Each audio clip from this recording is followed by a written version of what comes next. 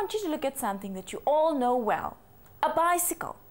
Look at the wheels carefully. Identify the diameter and the circumference. Do you see that the circumference is longer than the diameter? But by how much longer? Let's ask Zandi and Tabeka what they think. I guess the circumference is about twice the size of its diameter. You think so? Nah, I think it's at least 3 times. Let's measure to see if Zandi and Tabeka are right.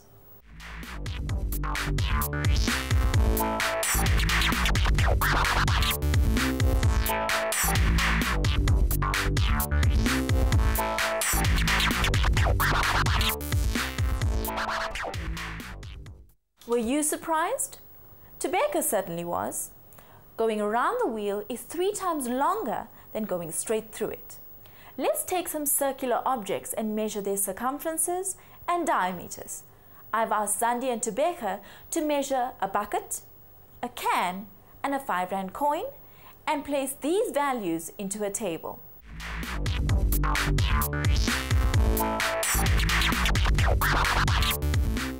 Zandi measured the circumference of each object with a measuring tape.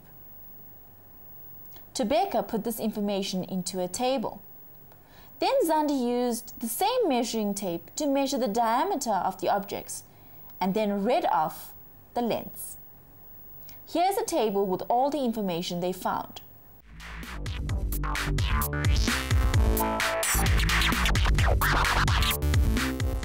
We still need to complete this column of the table. It shows the relationship between the circumference and the diameter, written as a ratio. We can use a calculator to work out these ratios. The can has a circumference of 32,7 and a diameter of 10,4 centimeters. We can write this ratio as 32,7 to 10,4. We can divide C by D and we get an answer of 3,14. Now in the bucket, the circumference was 82,3 centimeters and it had a diameter of 26,2. The ratio can be written as 82,3 to 26,2, and C divided by D gives us 3,14 rounded off. For the 5 Rand coin, we get a circumference of 9,1 centimeters and a diameter of 2,9 centimeters.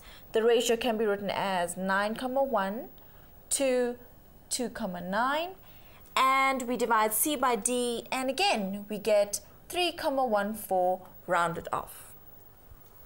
This is interesting.